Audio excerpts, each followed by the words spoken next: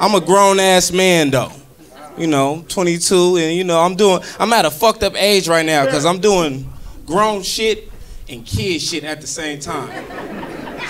You know, it's confusing. You know, the grown part, I'm fucking. You know, I'm letting that out there. I'm a grown-ass man when it come to that. You know what I'm saying? The kid shit, I'm fucking in the car.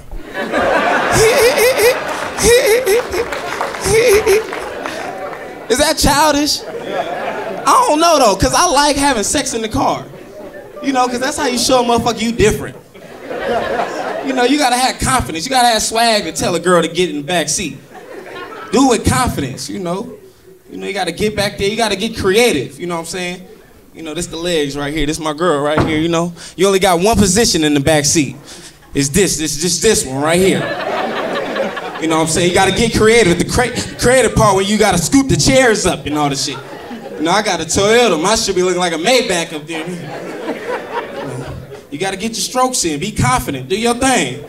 Communication is the key. You good? I'm good. Okay, come on. You doing our thing. Only bad part about car sex, you get car cramps. Okay, this side be fucking... This side is childish right here. These other niggas rookies right here, you know.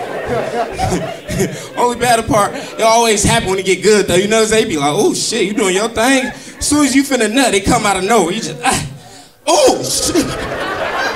Oh shit. They come out of nowhere. And it be embarrassing too, because the girl always think it's she doing her job or something. You know what I'm saying? She always talking, oh, you can't take this pussy, huh?